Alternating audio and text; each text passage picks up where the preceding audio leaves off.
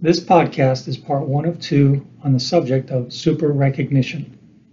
It follows up in an article published in the spring 2020 issue of the HDIAC Journal titled Capitalizing on the Super Recognition Advantage, a powerful but underutilized tool for policing and national security agencies. The HDIAC Journal can be found at our website, www.hdIAC.org. Hello, and welcome to today's HDIAC podcast. HDIAC is one of three Information Analysis Center, basic centers of operations, sponsored by the Defense Technical Information Center. These centers cover a wide variety of technical focus areas that are of importance to the Department of Defense. They provide users with focused technical consulting and unbiased scientific and technical information through in-depth analysis and product creation. My name is Dirk Plante, and I am the Deputy Director at the HDIAC. For today's podcast, I will be joined by Dr. Josh Davis and Dr. David Robertson to discuss the science of super recognition. Dr. Davis is a reader in applied psychology at the University of Greenwich. His PhD was on the forensic identification of unfamiliar faces in CCTV images, and he has since published research on human face recognition and eyewitness identification, the reliability of facial composite systems, and methods used by expert witnesses to provide evidence of identification in court. He's a member of the Experimental Psychology Society and the British Psychological Society. He regularly features in the international media, including the United Kingdom, the United States, Denmark, Brazil, Germany, and Hong Kong. His first co-edited book, titled Forensic Facial Identification, Theory and Practice of Identification from Eyewitnesses, Composites, and CCTV, was published in 2015. Dr. Robertson is a lecturer in psychology at the University of Strathclyde, School of Psychological Sciences and Health. He completed his PhD at the University College London's Institute of Cognitive Neuroscience before going on to work as a postdoctoral researcher. He joined the University of Strathclyde in 2017, where he established the Strathclyde Applied Cognitive Psychology Lab, which focuses on applied face recognition research. He has published several scientific papers on individual differences in facial recognition ability and the detection of emerging face-based identity fraud techniques. He has presented this research at national and international conferences to both academic and practitioner audiences, including the United Kingdom Home Office and Europol. To begin with, David, can you describe typical facial recognition technology? Hi Dirk, many thanks for the opportunity to do this. I've had the pleasure of working with HDIAC for around about 3 years now, and it's always a pleasure to work with you and your team, so thank you for the chance to do this. So to start with, both myself and Josh, our research interests focus around applied facial recognition context. That is, where do we use face recognition in society across security critical situations, and how can we improve that process? Now, in modern society, facial recognition is a ubiquitous part of procedures. We see it everywhere, and particularly in security critical contexts such as national security, the criminal justice system. One of the key tasks that we have to do in those roles is to authenticate a target or a suspect, our ability to authenticate their identity. And despite the growth of other biometrics, such as fingerprints and passports or iris scans, the face remains the most widely used stimuli for the recognition and the authentication of an individual's identity. So in national security operations, one might have to match a suspect or a target's face to stored or live CCTV images. At border control, an officer is required to match the face of a traveller to the face photo on their passport document. And in each case, it's critical that they make the correct judgment, because if not, an investigation could lead in the wrong direction, or an individual with a fraudulent passport could enter into the country. So at this moment in time, facial recognition is a ubiquitous part of society. It's involved in key security critical operations, and the most important thing is that we make accurate decisions in these situations. However, research over the last 10 years has shown that the human ability to accurately identify unfamiliar faces, that is, people that we might not have encountered before, is actually pretty poor. So while we as humans think that we're good at recognizing family, friends, and colleagues, that ability doesn't generalize to the unfamiliar domain. The person at border control is unfamiliar with the face of the traveller. The person in the national security operation may just have encountered the target through images. And when it comes to matching photos or a face to a photo of a person that we're unfamiliar with, error rates can be around about as high as 10 to 20% on average, and that's unacceptable in security critical situations. So that would be the present state of the art at the moment. I focus largely on human face recognition, but the same applies to automated systems in that they struggle with the same things that humans tend to struggle with when it comes to identifying faces, which can be highly variable across time. Great, thank you. So your article focuses on super recognizers, individuals who appear to show exceptional face recognition skills. Josh, could you tell us how you define super recognition? Okay, well, thank you too for inviting me to this podcast. So how can we define super recognition? Well, we know that there are large individual differences in face recognition ability in the population. And we know from most sort of physiological and psychological processes that you have a sort of normal distribution. If you go back to your school days, you might remember learning about bell-shaped curves and things like this.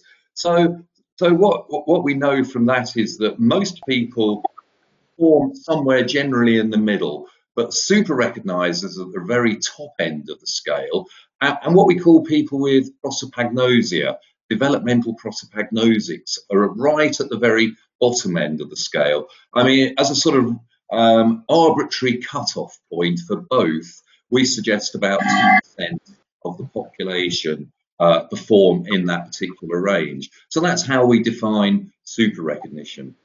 There are different ways of measuring it, though, and to some extent it depends on the particular task that an organisation might want. But most of the research that's been conducted so far in this domain has been using very short-term face memory tests, whereby over a period of a few minutes you are familiarised with faces, you learn these faces, and the people scoring in the top 2%, they're the people defined as super recognisers.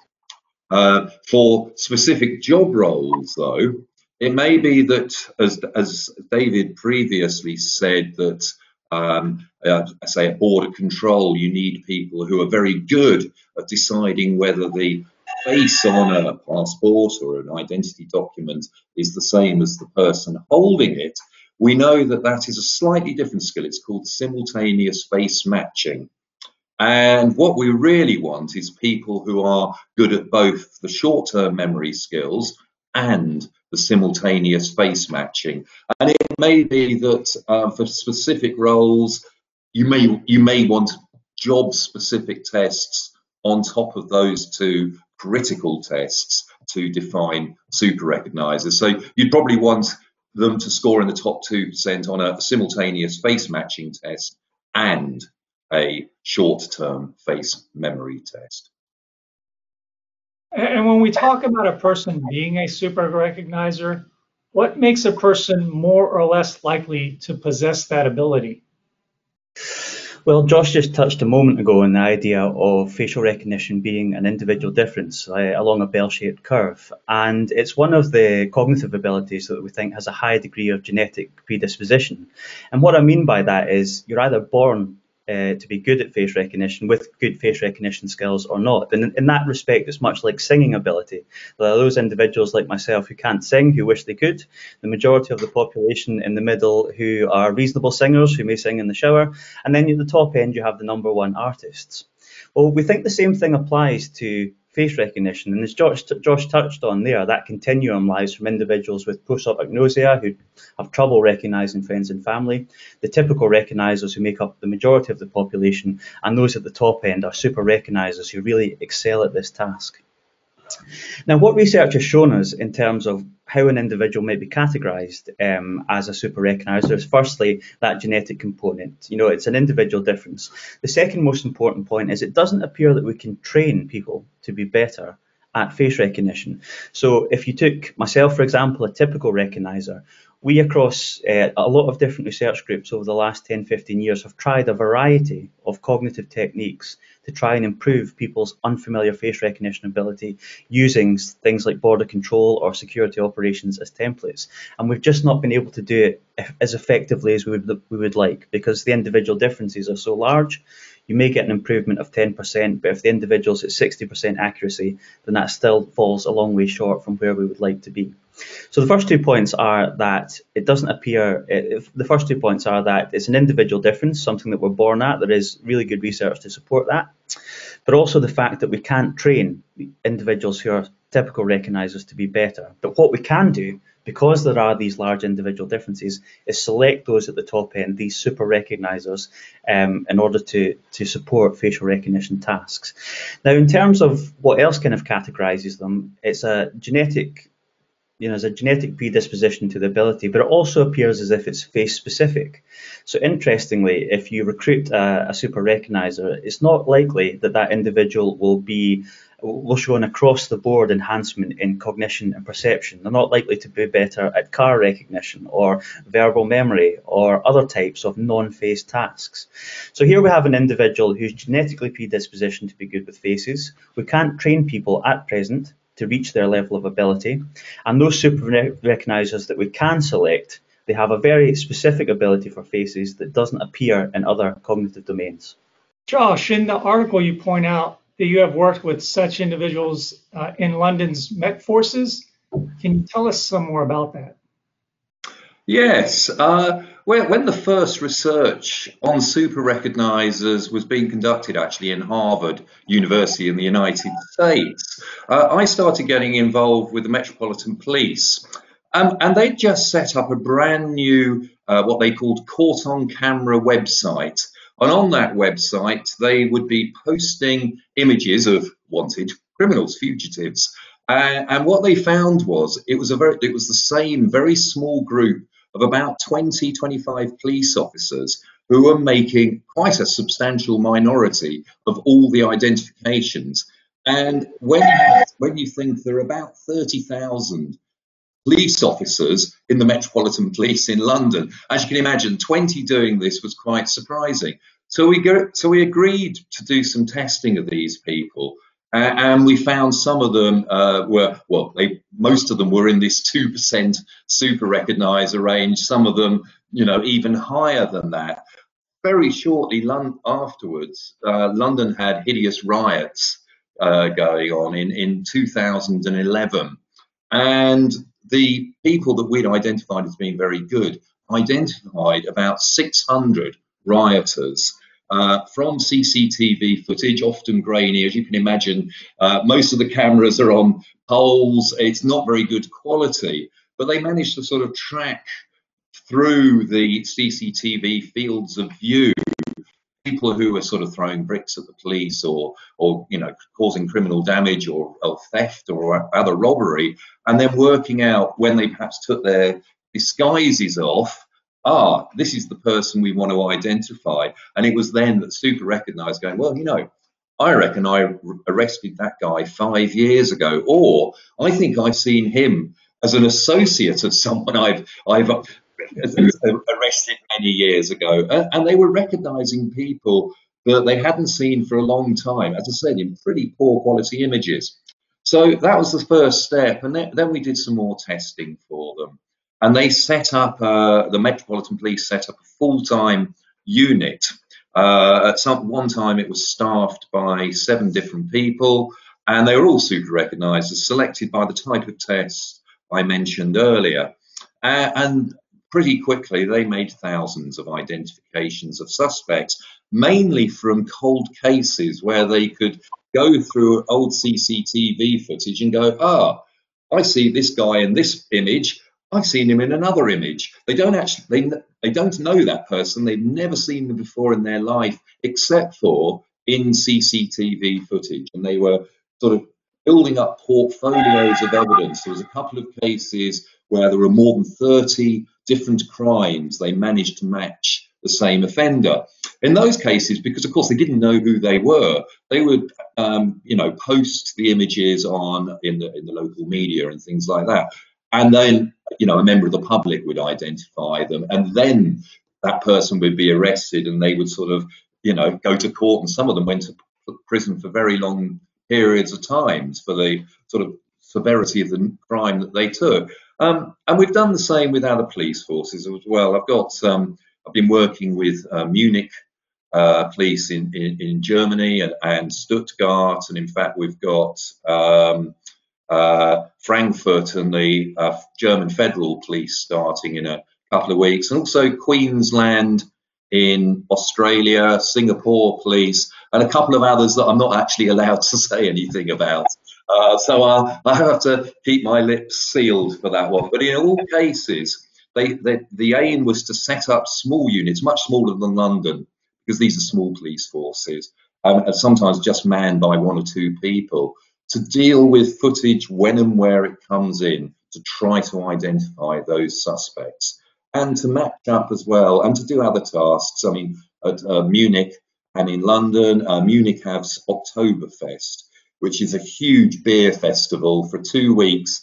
250,000 people go every single day. And as you can imagine, with a little bit of alcohol, there's always a bit of crime.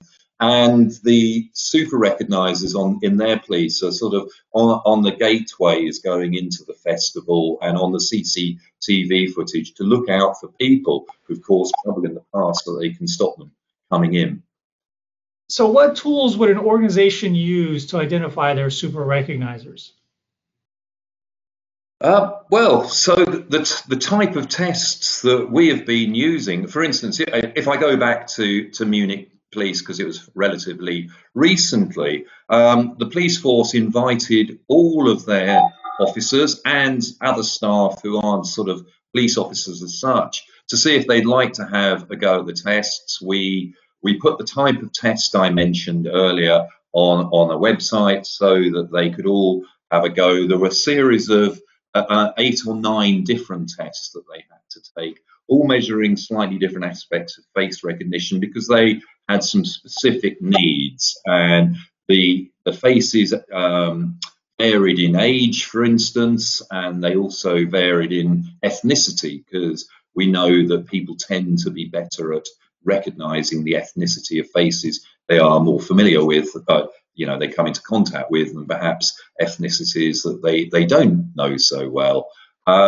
So we had a wide range of tests. We also looked at sort of a longer term memory of face recognition as well.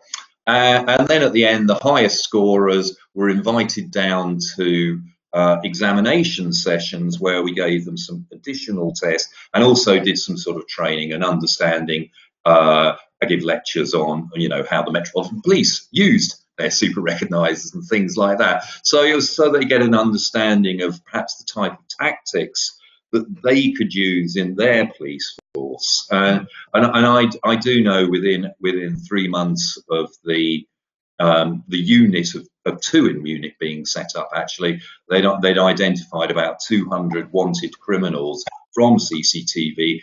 And Germany doesn't have much CCTV, so they believe that was a really good success, and they were surprised. And in fact, one of the reasons we're working with other German police forces is they would go, wow, this is far more successful than we ever imagined. This has been part 1 of the Super Recognizer podcast. Thank you for viewing it. The conversation with Drs. Davis and Robertson continues in part 2 of this podcast series, which can be found on the HDIAC website at www.hdIAC.org.